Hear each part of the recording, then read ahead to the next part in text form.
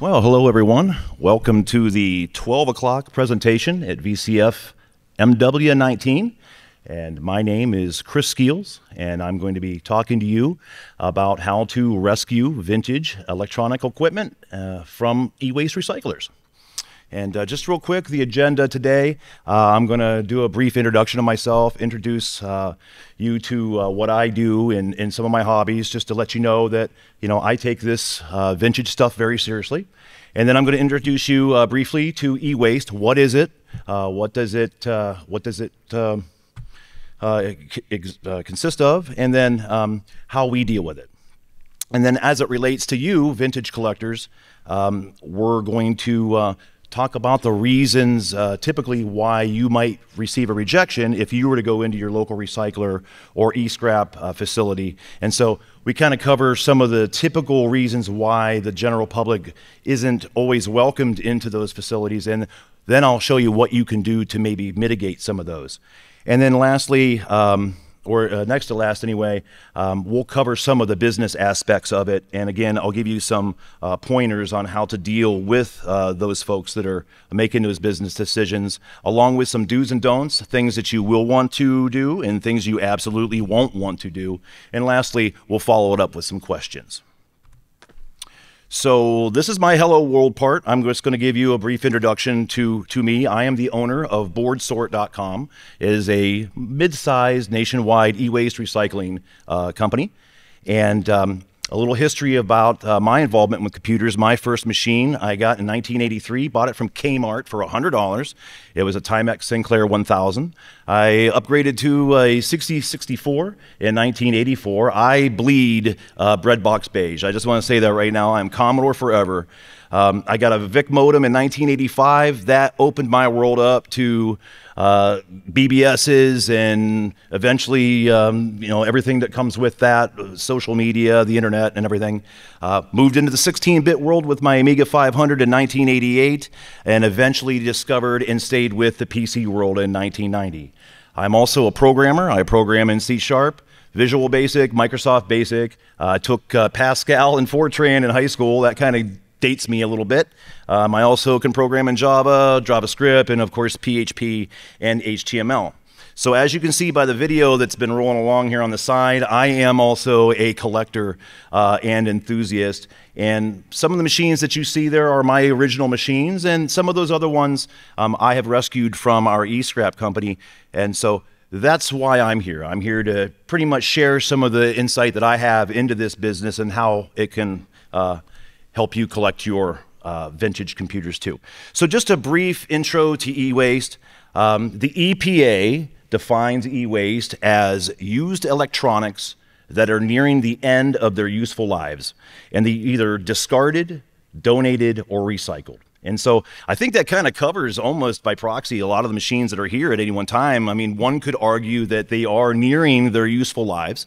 And many of these machines, including many of the ones that I have in my collection, have been discarded or recycled. And of course, many of these machines, including some of the ones that I've donated to the charity auction here, the fundraiser, a fabulous fundraiser, also came from e-waste. Now, this is I think, gonna blow your minds. In the United States, each year, we generate 6.9 million tons of e-waste. Now think about that, 6.9 million tons of e-waste each year in the United States alone. You get a little graphic there, I got a picture of the earth. It's piled up with electronics. If it weren't for recyclers, could you imagine what the world would be? We'd be polluted with remote controls and cable boxes and all the other things in our lives that we don't really think much about, but we produce millions of them each day. Speaking of millions, or at least hundreds of thousands, Americans discard 416,000 cell phones each day. Each day. So my son and I, the other night, I was preparing for my talk here, and we started talking about the cell phones, and we thought, how long would it take to fill an Olympic-sized pool just with cell phones that Americans discard each day? And with a little help of AI, I must admit, we determined that it would take approximately 2 months to fill an Olympic-sized pool. Could you imagine an Olympic-sized pool filled with cell phones? You dive in and you're swimming around Blackberries and iPhones. It would be crazy. But that's just in America alone. Imagine the entire world, which the World Economic Forum estimates that nearly 82 million tons of e-waste per year, 82 million tons of e-waste per year will be produced globally by 2030. And that is an increase of 100% over 15 years. So just in 2015, we were producing 40 million tons of e-waste globally. That's a lot of e-waste. Now, most e-waste, as I mentioned, is unremarkable. We don't think about it. Are there everyday things? We look around, how much electronics in this room? Speakers, lights, the driver boards, the ballast boards, all the things that go into all the things that we use each day, they all have circuit boards, and somebody has to take care of them because they don't last forever. And if you were to walk into an e-waste facility, you're going to find things like cable boxes, DVRs, office phones, remotes, printers, copiers, microwaves, heaters, radios, TVs, household items, and yes, peripherals and computers. Circuit boards of every persuasion. You're going to have small boards, big boards, expensive boards, cheap boards. The boards that are in your microwave oven, the boards that are in your small appliance, millions of them. And somebody has to take care of those. So each and every board, each and every piece of equipment that comes through a facility like ours, they are sorted, separated, and graded by hand. A person touches each and every single piece of material that comes through our facility. Now, we salvage or rescue the items that we can. And I have a little story about that here as soon as I finish the last couple points up about salvage and saving and some of the things that we do with that. But in the meantime, we sort them out into the various grades and the different categories of items that we have. Some items are put back into circulation, some items are returned back to their original form of their basic metals. And eventually, those metals are generated here in the United States. We don't send any of our material overseas. It's all generated here in the United States. You're putting in E-scrap in one end, and you're coming out primarily with copper, silver, and gold. Now, I mentioned the upgrades, and this is kind of a cool story. So, as I said, if you walk into an e-waste facility, you're not going to see stacks of Altairs. There's not a pile of Apple ones that the guy down the street threw away because, you know, who wants them? No, it's going to be all those other things. But occasionally, when you're in business for a couple decades like we have been, 14 years anyway, you have opportunities to run into things. And I would say that maybe once a week, maybe several times a month anyway, we run into things. And these are the things that you eventually, and I would imagine you're hoping to find. And some recyclers will set these aside because they know what these items are, and most importantly, they have buyers for them. Because what we have to keep in mind is these items are commodities to a recycler. They were purchased for the purpose of reselling them for more money. Now, we all know that a lot of this stuff would generate more income if it were resold as retro computers instead of ground up into gold, silver, and copper. But if the recycler doesn't know that, all they know is what they do. They're recyclers. They buy scrap and they turn it into metal and they get paid and rinse and repeat. So one of our jobs is going to be to educate them. They may not know, or they probably have an idea, but they don't know what it is. They couldn't tell Pentium 4 from an Apple II, really. We as recyclers, we need to be educated on this, and then we also need to find buyers. And I happen to have one that I work closely with, and it's a cool story. This fella works with Hollywood, and they need to oftentimes source vintage computers. Now, one of my pet peeves, being a vintage guy and being an e-waste guy, I watch TV shows, and I know a lot of us have this experience too, where we watch a show and we see them use a computer and it has the completely wrong operating system on it, or the keyboard isn't right. So a lot of these guys, they want to make the details right. And I know David Murray, the 8-bit guy, he has a story about how he restored some Tandy equipment for a television show. And so it's a lot of fun. And I have a guy that does that. And so these are some of the items here that I've sat back. Now, this video here, I took this just before we left. So this is our current inventory of items, which, by the way, these aren't necessarily exclusive for this fella. These are all items that we pull out that I want to see go into good hands. And so I will admit, full disclosure, I have been holding on to a lot of these materials because I knew that I was coming here and I wanted something to show you all. And so if anything in these videos here, if anyone sees anything, they can give me, reach out to me and maybe we can make arrangements. But these are some of the things that I sit back that I find over time. And again, this wasn't just one day. This is a collection of days. But these are some of the things that you can find. And those are an example of the things that we save. Now, just one last point about the e-waste business. There are a variety of trade organizations and government agencies that represent and regulate the recycling industry. Now, this is kind of important. I'm doing a little foreshadowing here. Government agencies such as the Department of Homeland Security, believe it or not, Environmental Protection Agency, obviously, even the Federal Trade Commission, they all have a hand in this business. And then the industry also has representation from groups like R2, eStewards, Rios, and REMA. Now, my company, BoardSort.com, we are a member of REMA, also known as the Recycled Materials Association.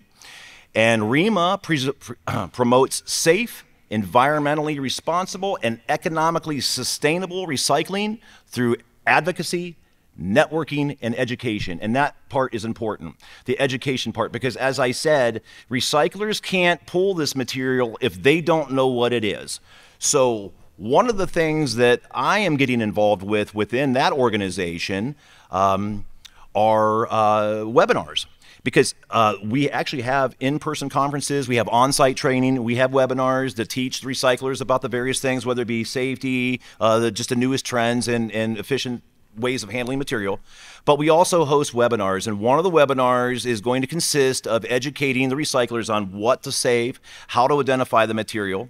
And then I also opened up a new challenge that I have kind of found myself facing, because I am an advocate for this. As you see, I'm here at the Vintage Computer Fest. I'm talking to you about this, so I've got an interest in maybe figuring out a way that we can start saving more of this stuff. And I've come up with an idea that we need to put together some sort of a do not destroy database. Now, I mean, it should be pretty obvious. If it's retro, save it. I mean, done, right? But it's really not that easy. And I'll just give you an example of where the genesis of this idea came from. I'm watching the 8-Bit Guy maybe 2-3 years ago, and they're in the infant stages of putting together the Commander X16, and they were having some challenges with the sound chip. And for a brief moment, the idea came about that maybe they would start using salvaged Yamaha chips. And I'm thinking, yeah, wow, I have access to this stuff all the time, but, how could I or how could anyone else? And it just kind of started to ring a bell with me. I'm like, man, wouldn't it be great if there was a place that I could go to and say, look, I've got all this material here, and I know what it's worth from scrap, but right now my only resource is to go to eBay. I got to go to eBay, I type in Yamaha sound chip in the eBay and look for some completed sales and maybe hope that somebody bought one and it's like, wow, it should be saved. It's worth $15. But probably not going to find a used Yamaha IC chip, sound chip on eBay, particularly, a sold one. So it opens up some problems. So that's something that I think we as a community we might want to start thinking about that. What can we do to share this knowledge that we collectively hold, but anyone outside of this convention has no idea what we're talking about? And there are a lot of people that put their hands on this material that maybe should know. So that's a thought that we can expand upon in the future. How can we start saving this stuff and educate recyclers on it? Now, typical reasons for rejection. So you're going to go to the scrapyard, the recycler, the e-waste facility, and you're going to walk in, and then what? One of the reasons I came up with the idea of speaking to you today is because on social media and whatnot, of course, I'm promoting what I do. And one of my things that I enjoy is whenever I make an interesting, what I call e-waste save. I belong to several groups. I take pictures of electronic parts as one of them. Vintage Computer Club is another. And I like to kind of go on there and post what I've pulled out of the e-waste stream. And I guarantee you probably 3 or 4 of the very first comments that I'm going to receive are, man, I wish my e-waste facility let me go in. Last time I went to my scrapyard, they kicked me out. This place says they don't sell stuff. And if you think about that, I mean, this place is buying things. They sell stuff. But they sell stuff to other businesses. They sell stuff because it's easy to deal business to business instead of having some guy come in. And we're gonna talk about that. But let's actually speak first about the regulatory reasons, and this is where some of that foreshadowing comes in. R2 and E stewards have very strict guidelines on how to handle certain materials. And they do that with respect to not only the environmental impact that it might have, but also data security reasons. Now, we would like to think that most of the material that comes into a e-waste facility is grandpa and grandma cleaned out their basement and they had that old computer they got from their kids back in the 80s they never used, and now I don't know what to do with it. But the reality is many, if not most of the computers and electronic equipment that you're going to find in an e-waste facility comes from more of a professional environment. Doctors' offices, banks, places that carry information about people and things that they may not want to have released. And the person with all those computers, it might be a secretary, it might be who knows who the person is, but who they're not an IT guy. They're not someone that can look at 150 i3 PCs and say, yep, I know how to wipe those and make them all sterile enough to where any data that's on there won't be released to the public. So they hire a company, a certified company, who follows the policies and procedures that R2 and E stewards sets forth to protect and make sure not only is that data going to be protected through when you walk into one of these facilities, they literally have all the computers locked up behind a fence and sometimes barbed wire. It's that serious. And they can be fined many, many, many thousands of dollars if they don't do that. So right away, we see a problem. I want to walk into this facility and I'm like, hey, you've got some computers here, man, I'm really looking for. I mean, I know it's not retro i3, but frankly, most of the computers that you're going to find nowadays that are being recycled are i-series computers. And they're 10 years, 15 years old now. But that's what they are. And you're going to walk in, you're going to see them all locked up behind a cage, and they're going to be like, oh, sorry, you can't touch that. So that right away is a really tall hurdle to get over, but you can.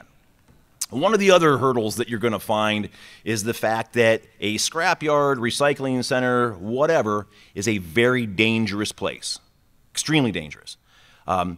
We've got forklifts running around. We've got semi-trucks coming and going. There are Gaylord boxes, which if you can imagine, if you went and bought a brand new washer or dryer, the box that it comes in is about the size of what we in the business, or the shipping business even, call a Gaylord box. And you can actually stack those. And you can fit 800, 1,000 pounds of waste into one of those boxes, and you can stack them up rather high. And so there are those stacks in the building. You got forklifts running around. Very dangerous place. In fact, some places are so dangerous you have to wear a hard hat. So anywhere that you got to put a hard hat on just to walk around probably isn't going to be the type of place that's going to invite the public into. And I also spoke to the lack or abundance of knowledge. The lack of knowledge, obvious. I have no idea.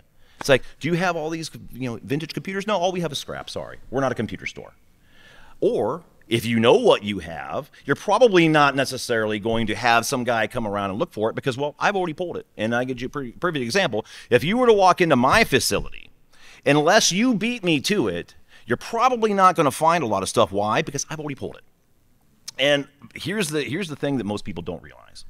I know a lot of different e-waste companies. Being in the business, I talk to my fellow recyclers all the time, and I will tell you that 75% of them have an eBay department. In fact, you can find this out yourself. Go to eBay sometime, do a basic search, and look at the seller and kind of take a look at what they do and where they got the material, and I think you're going to find that they're probably a recycler. That's where a lot of the material on eBay comes from. And so a lot of these places already have it. So they may just throw you off the scent. They don't want you coming around because, you're encroaching upon their territory. They're making a lot of money on that stuff, right? So lack of knowledge or an abundance of knowledge. And then the fact that we're dealing with business to business, right? I love dealing with business. Business is easy. You put aside all the social stuff. It's just business, right? No retail sales, so there's no questions. There's no support. The guy's not going to call me tomorrow. Hey, Chris, I bought this computer off you, man, and it's not working. I plug it in, black screen. What do I do? Can I get my money back? None of that. We don't have to worry about that. No returns, no problems, right? And this is a big one, too. And this is probably the easiest to overcome, right? And that is squirrels. A scrapyard is a busy place. I'm a busy guy. I got a lot going on. The machine broke down over here. This customer over here has got a problem. I got a truck coming in. I got a truck going out. And here comes this fella, nice enough guy, best intentions, right? But he wants to walk around and, poke and prod and get in my way and ask this and that. And finally, he finds a power supply to a machine that he's been looking for. And now I got to stop what we're going to do. We're going to figure out what is $5, right? We're not a store, and I don't mean this about me personally or specifically our company. I'm speaking purely from a recycler. They're not a computer store. And finally, we're actually not allowed to sell. And here's why. We're not vendors. We don't have a vendor's license. We don't pay sales tax. So I gotta ring you up and I do this and I'll do that. And it's easy enough to get a vendor's license and it's easy enough to charge you sales tax. Our accountant would hate it. But that's not the business that we're in. We're not a store. We're a recycler. We buy, we don't sell. But that can be changed because it is all business, right? And I have a little secret that I'm going to share with you. You know the meme, that little ad you always see on Facebook over in the corner? I got one weird trick, right? Well, here's that one weird trick. If you can't beat them, emulate them, right? So they want to do business with businesses. Okay, what is a business? What is a business? Becoming or emulating a business can be an effective way to mitigate or manage rejection. As I mentioned, business-to-business sales are typically exempt from sales tax or vendor's license, so we don't have to worry about that. We can ease concerns of the downstream reporting for certification requirements. Now, downstream reporting, remember I talked about R2 and E-stewards, and they want to make sure stuff doesn't end up in the creek down the road? That is called downstream reporting. If I get rid of something, and I'm a certified recycler, I have to report back to the people that represent me within that certification organization where I sent it off to. And if it is not an end user, they also will have to report where that went. In fact, the entire downstream of that material that you drop off at a certified recycler, because again, the guy that had all that data from that office, that's important to him. So the downstream is tracked all the way down to where it gets turned into silver, gold, and copper, except if it's handed off to an end user. Because I'm going to sell it to you, and guess what? Satisfies the regulation requirements because I have now put that material back into service. It's not going to end up in the landfill, at least not yet, until somebody else gets a hold of it and hopefully saves it from that fate. And we're hoping that, obviously the data has already been taken care of because as per the certification, before it was released for resale, someone that is certified in information technology has wiped it and made it clean and it's good to go. So being a business can actually mitigate that. Plus, you're not doing retail business, business to business. So it kind of fits. So that's a little bit of a help, but it goes even further.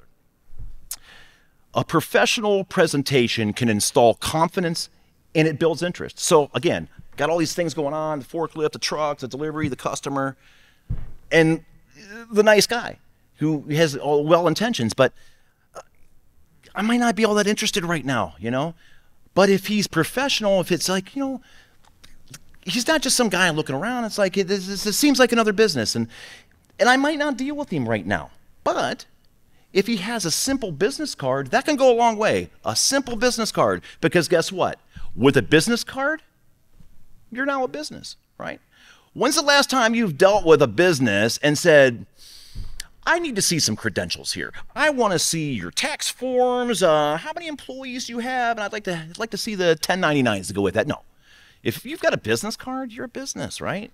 And we're talking about just buying stuff. We're not dealing with big corporations and lines of credit and leases. We're just wanting to get in here and convince this guy that, no, I'm not just Joe Collector.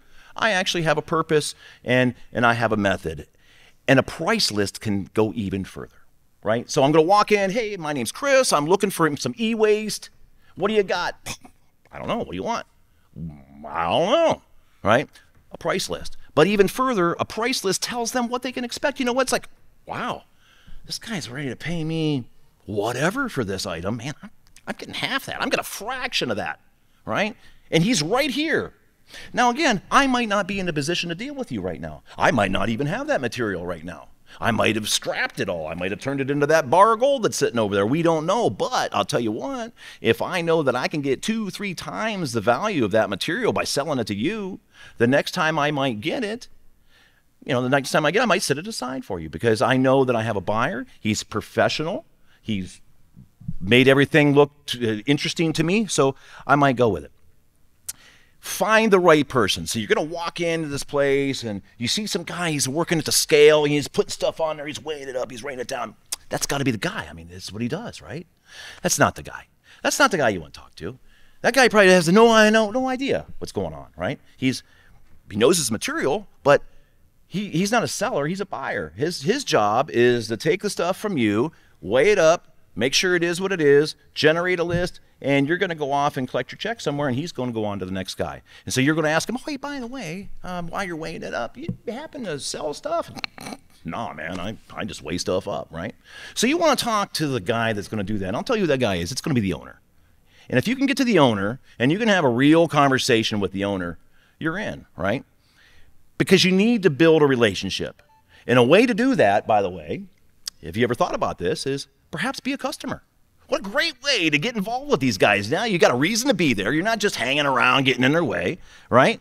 You're a customer. You're selling them material. You're talking. You're interacting. What a great opportunity to say, hey, by the way, right?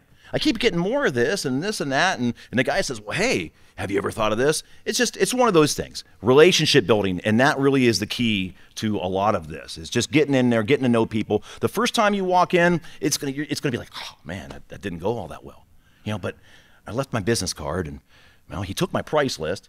That's all you need. Now, I'm not going to guarantee you success. In fact, I'm a salesman. That's what I do. I said I don't sell, I buy. But I still need to get into the same scrapyards that you guys are trying to get into, right? Except I'm trying to buy in bulk. I'm buying everything that they have, but I have the same challenge, and I'm faced with the same goals that I'm sharing with you. And as I'm trying to get into these recycling centers, and I'm trying to educate them, because they're buying tin cans, they're buying aluminum cans, copper pipe. The guy on the street, he went around and collected some stuff up, and he's going to come in tomorrow morning and sell it. And I have to go there and convince that buyer that he needs to sell it to me, right? So it's kind of the same thing. So I'm kind of talking to you from experience in that respect. This is probably the one you didn't see coming, right? This has netted me more of my vintage equipment than any buying that I've done. This is actually mind-blowing stuff. Free recycling drop-off, right? People will actually give you this stuff. In fact, I could tell you that people will pay you to take it if you really play your cards right. But let's just stick with the free recycling drop-off. If you can get with someone that can provide you a reliable, consistent space, right? And you promote the fact that you'll accept certain electronic equipment, you can judge what that might be, certain electronic items for recycling at no charge. If you build it, they will come, I promise you, because what are they going to do with it? A lot of communities, you can't throw this out. Now, we all know, obviously, you're not going to be able to toss a CRT monitor into your trash can, right? But a lot of people don't think that you could throw a computer into there either, or any of these stereo equipment, or you go out there to the showroom and take a look at all the things that are on display. You're not going to find any of that stuff in the trash, but there are a lot of people, in fact, you'll be shocked to know, the majority of the people that own this equipment have no idea, right? We are a very select, very rare group of folks that have taken this appreciation to a level that we're willing to all get together in Chicago to celebrate this. But to most people, this is junk. This is trash. And it's amazing that there can be that diversity of value, but it's true. And so they will give it to you. In fact, you are doing them a favor. God, it's mind-blowing, right? Reach out to your local government, right? The governments, they love to be able to do this stuff. And believe it or not, there could be public money to help you with that. Counties and townships, they have recycling drives all the time. The problem that they have is staffing, because they don't have either anybody that knows how to do it or is willing to do it, or they don't have the funds to pay someone to do it. So if you could maybe step up and you can organize a recycling drive for your community. Now, that doesn't mean just putting out the words, hey, everybody show up and bring me all your junk, because guess what?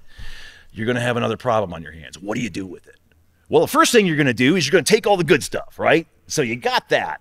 And when you do that enough times, you're actually going to collect some good stuff, but you need to do something with the other stuff. So you want to partner with another recycler, a local scratch somewhere. You got to figure out what to do with the stuff that you don't want.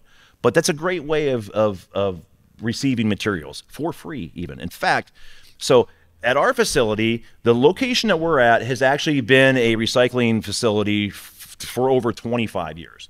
And in that period of time, we have marketed in our local newspapers. We get this community guide that comes out. It's mailed to everybody, like 500,000 copies are mailed out every year. And in the back of it, there's little community services. And one of the community services listed there is recycling. Electronics drop-off. Free electronics drop-off with our address. And if you show up at our address 24 hours a day, 7 days a week, there is a place for you to leave your IBM 5150, and I came in on a Monday morning and it's sitting right there. Can you believe that? Merry Christmas, all right?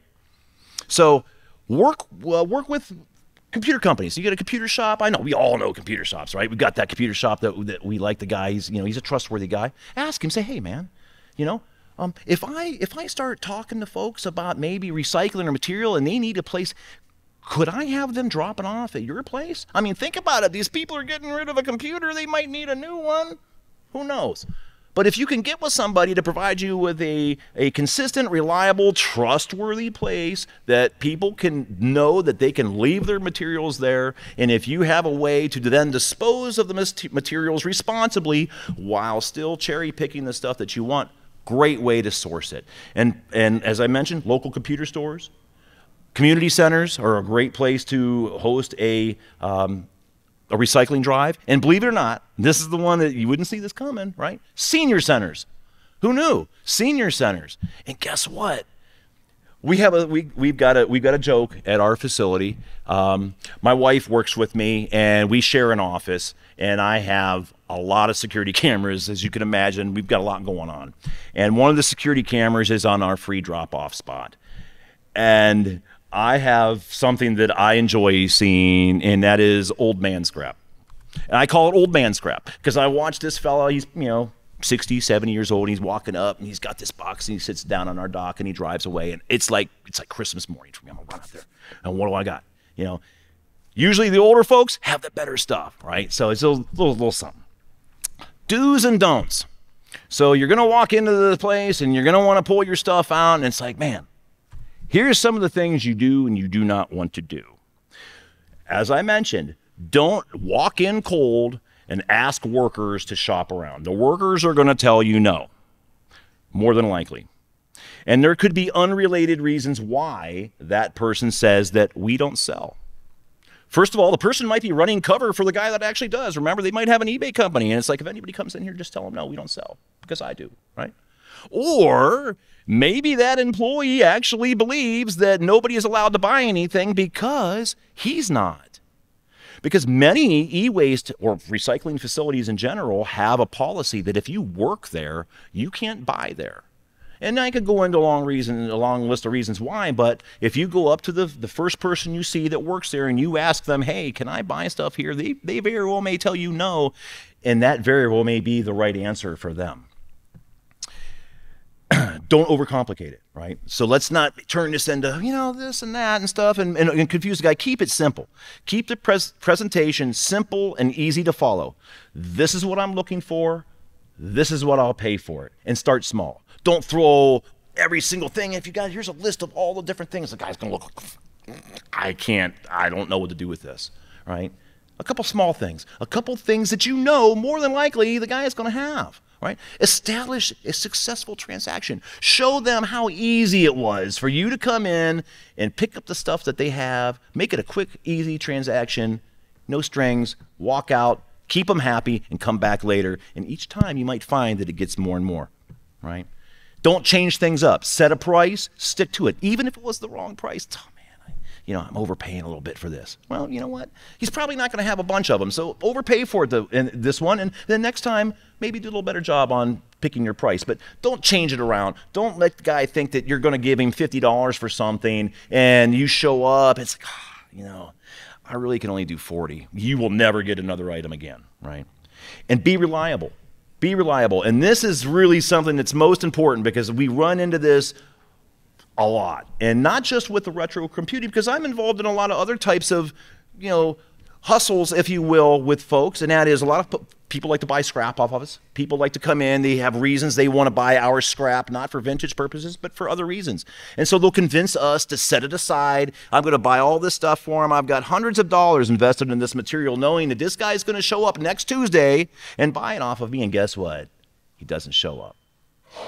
And that happens to you enough times, you know what you're going to start doing? The next guy that comes in and asks, hey, will you set this aside for me? I'll give you more money than what you're getting. I'm sorry, I don't do that.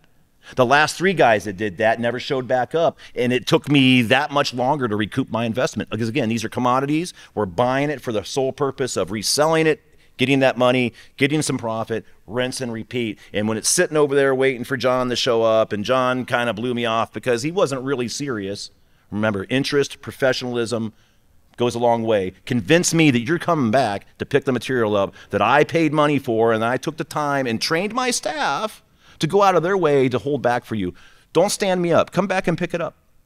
And use common sense. You can't just walk in and, look around and be like, oh, wow. I mean, you got to be smart. You got to think about it. It's a strategy. This is business. And business requires strategy because these are seasoned operators. And let me tell you, someone who's been in the scrap business long enough, it is a dirty business. People are always trying to get over on you. It is scrap, and they scrap you for it. When you're buying aluminum cans, there's rocks in them. When you're buying copper pipe, there's concrete in it. When you're buying computers by the pound, there's a brick inside the tower, right? Happens all the time, right? And so seasoned operators, we know that things aren't always as rosy and as nice as it seems. So keep it clean, and you'll find yourself with success in this, right? And so that is pretty much what I have to offer you, and I am willing to take any questions if anybody has any. Come up and line up behind me if you have questions. And actually, I'd like to start off with one question of my own. Sure. Is there any scenario ever where a vintage computer that is received by an e-waste recycler could retain its hard drive? I see them shredded all the time due to privacy concerns and other rules and regulations that you mentioned. But these old hard drives are part of the value of the vintage system. Is there any scenario where they can be preserved? Yes, there is. So again, it comes into, at least, I'm going to speak outside of the certified aspect of it because we are not part of R2 or eStewards. As I mentioned, we belong to a trade organization, and so we don't necessarily need to abide by some of those more strict things. But yes, there are certainly scenarios, and I named one, and that is I come in on a Monday morning and there is an IBM sitting there. Now, that particular machine, which actually, if you had a keen eye, you would have caught, that actually had a hard card installed, which probably doesn't work, although Adrian at Adrian's Digital Basement did show us a technique of doing some percussive maintenance on that, and so can't wait to try that out and see if I can get that hard drive to spin up. But absolutely, when you get outside of the certified recyclers, the chances of having an intact hard drive are good. And of course, as I mentioned, those R2 recyclers, they're dealing with primarily with business, office, medical. You're probably not going to find the Quantum or the Bigfoot or the Seagate in there. So yes, that scenario does certainly exist. Yes. Hi. Hi. Since you're in the e-waste business, I'm curious as to how you deal with materials other than precious metals. Like, what about FR4 and circuit boards, plastics and glass and all that other stuff? Sure. Rubber. Great question. And as I mentioned, that if you were to consider taking some of the strategies that I mentioned, particularly with the free drop-off, that is a challenge that you're going to be faced with. And so some of the materials that we can't readily recycle, the plastics, the glass, we pay to dispose of. So just like anyone else, we have a company that comes and takes those materials from us, and they belong to their own industry that knows how to properly handle those, and that comes at our expense. And then, of course, the circuit boards and whatnot, and the process is very simple, really. It's once the circuit boards are graded and separated into the various metalled values, they're ultimately shredded, incinerated, and then melted into their prospective metals. In fact, believe it or not, it's all made into one metal, and then ultimately it's being separated out chemically on a larger scale. Yeah, we as I mentioned, we touch every single piece, and it is all sorted out into materials that we can process and materials that we have to pay other companies to properly handle. Sure. Okay, so being very, very new to all of this, I'm curious, let's say I'm offering a certain price for beige boxes, right? And they are about 30 to 40 pounds each. What's actually reasonable to offer? I mean, how much are recyclers getting for that metal versus me offering 3 times more, if you will? Is there a kind of a rough price range? Sure. So now, are we talking about PC towers? Yeah. Okay. Yeah. So typically, we'll sell a PC tower for $10. And a $10 PC tower would have a motherboard, RAM, CPU, and hard drive. What those are doesn't matter. It's pretty much a flat rate. And where that number comes from is you can expect to receive, and I know this is something I try to stay away from the sausage making, if you will. We all like sausage. Maybe some of us do, some of us don't. I've never visited a sausage plant. I've been warned not to, because I want to still enjoy breakfast, right? And so a lot of these materials are recycled, and so it's one of those deals where you just try to stay on top of it, and the things that you can save and the things that can't be saved will be recycled and turned into scrap. And so where the $10 value for that PC tower comes from is the value of the insides of that computer ultimately comes out on average to be about $15. So that is the average scrap value of a modern, mind you, modern PC. You go out there and grab any of the Core 2 Duo PC boxes out there. When you factor in the value of all the metals and scraps and the circuit boards, you're at about $15. So a recycler would rather sell it for $10, and then they don't have to pay the labor and the processing costs of tearing that down just to get an extra $5. You can turn an entire pallet around for $500 versus investing $100 and having to go through all of that. So yeah, about $10 would be a good price to offer to start at. So I've got a couple of questions, if I may. Sure. The first one is, where do you find these facilities? Because if I just put into Google recycling centres near me, I'm going to get the drop-off. I'm not going to get the scrapyard. I'm not going to get these big facilities that get all the interesting things. So how would I go about finding these facilities? Well, e-scrap facilities, at least ones that specialize specifically in e-waste like mine does, there's only a handful of them. Ones that specifically specialize in that. But don't let that distract you, because that's not where you should be focusing on, and I'll tell you why. Because if we're specializing in e-waste, there's a good chance we're already doing a lot of what you're wanting to do. So instead, where you want to visit is that scrapyard. So instead, think about this. I've got a trunk full of aluminum cans and some copper pipe. Where can I sell that? And I'll bet you over the last couple, however long, someone has also went to that very same facility with some computers. See, I got some computers that I want to sell, and I heard that there's a value to them. Now, there's a good chance that since they're maybe a Ferris scrapyard, they're not going to have the pricing structure that we do, and so you may not get as good of an offer for your e-waste as you would at an e-waste facility, but I would focus more on scrapyards. And the second question I've got is, I can't tell you the amount of times I've had it happen where I've been looking on eBay for whatever, come across some weird, unusual, it's a CPU card, could be a RAM card, whatever. I click through, it's a recycler, and there's the CPU in one listing, there's the RAM in the next listing, there's the controller for something in the next listing.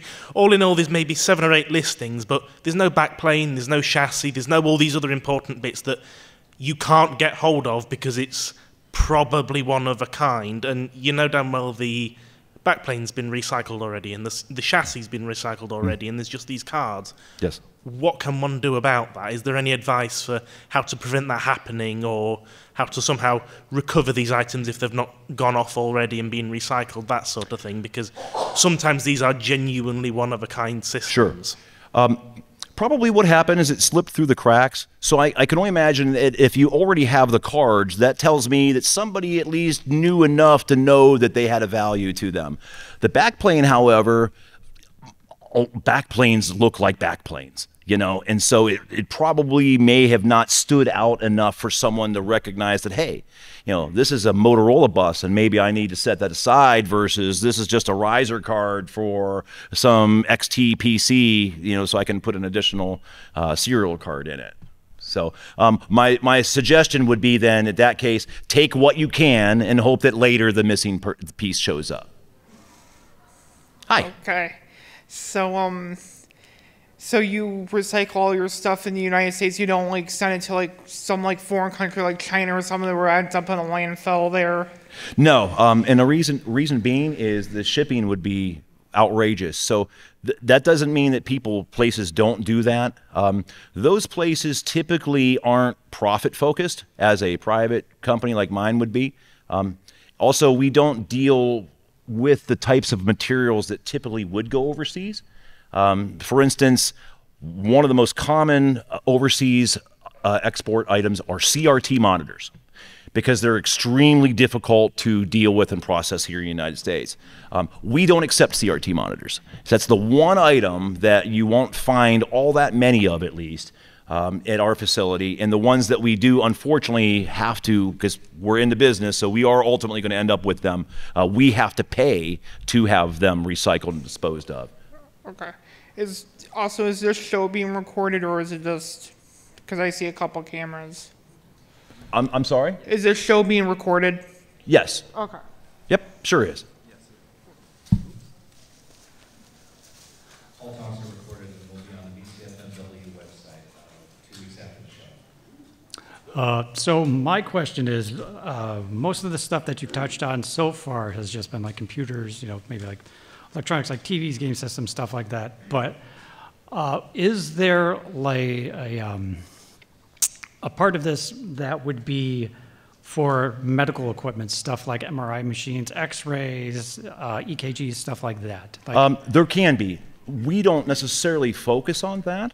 I think there's probably a lot of regulatory things with medical equipment, but we do deal with a lot of the circuit boards from that. One thing about medical equipment, they turn it over a lot. There are always new machines coming and going, and of course they need to do something with the older machines. And as I said, when it comes to medical equipment, I'm certain that there are certain certifications that need to be met with that. And so it probably is easier for them to scrap it than to try to have it refurbed and certified and redone. But yeah, I can tell you this, any industry specific item that has a potential for reuse or resale, someone out there is specializing in it. I can assure you that. My question's about what you mentioned earlier about the idea of a database or something like that, where Yes. I'm assuming for recyclers to be able to view things. Yes. Is that something that has gotten off the ground at all? And whether or not it has, is that something that I or other people could offer help or resources to support? Absolutely. Yep.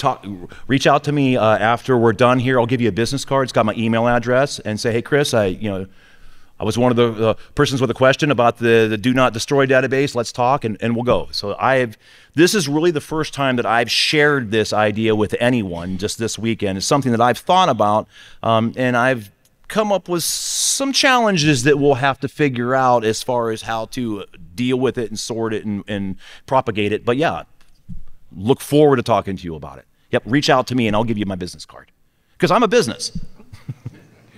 So this may be a little bit overarching and very approximate.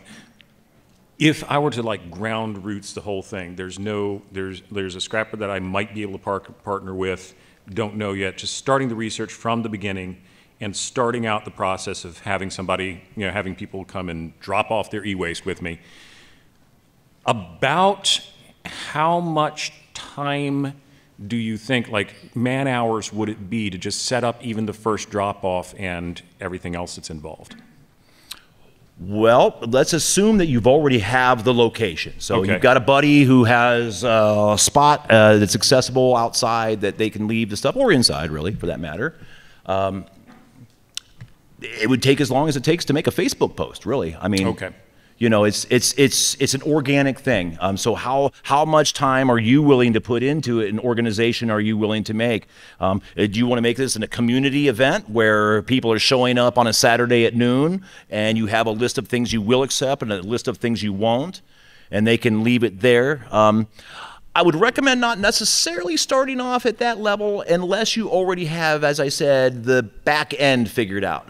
What are you going to do with all the junk that's left behind? Because you are going to get things that are going to be not a problem, but you're going to have to deal with. And that kind of rolls into the other question of like cost of facilities and things like that. I was hoping to get like a back of the napkin. I'm looking at like, as a part-time thing, like maybe a month worth of setup, and then expending about $1,000 to $2,000 to get the back end working. Yeah, I mean, again, it all depends on how far you want to take it. I mean, you could really do it on a shoestring budget. I mean, yeah, how much? Facebook is free, and if you can get someone to donate, particularly the county and your government, will be a big help in this. And again, there could be public funds available to you if you make the right pitch to the right person. You might find that there are local funds that are specifically allocated to cleanup and recycling. Yeah, thank you. You're welcome. So do you have any distinction between much older hardware versus newer hardware? Because the newer stuff tends to be much more optimized. So, cost of material, right? Absolutely. So the traces are a little smaller, they're thinner, and so on, and they're more precise. So have you seen this progression that the newer stuff is a little bit more? Oh man, you're singing my song. Unfortunately, we're in a time crunch here, so I can't elaborate as far as I would like to, because that's a whole nother thing. So to quickly answer your question, absolutely, we do that. And moving forward into the future, what we're going to see is this is all going to change. We have gotten to the point now where we're making electronics using nothing but an epoxy blob. Yes. You look at a circuit board, it's about this big, and in the middle of it, there's this black dot. That's it, right? Yeah. No, the days of chips and pins and wires and circuits and etching and all that's all done. It's all one, everything on a chip kind of deal, and we're seeing that. So absolutely. And this is there's a double-edged sword to that, right? Because now there is a financial incentive to destroy the older stuff because it's worth more, right? And we actually price it out that way. It's an unfortunate evil, but I am going to pay more scrap-wise for a Pentium motherboard, good old-fashioned ceramic Pentium CPU chip motherboard, than I am for, say, a new Chinese knockoff color, no-pin processor 775 socket motherboard. In fact, to the point where the older Pentium motherboard is worth 5 times as much as a more modern AMD socket style motherboard. $1 a pound versus $5 a pound. Because that's how e-waste is purchased, by the way. It's a commodity that's measured in pounds and ounces.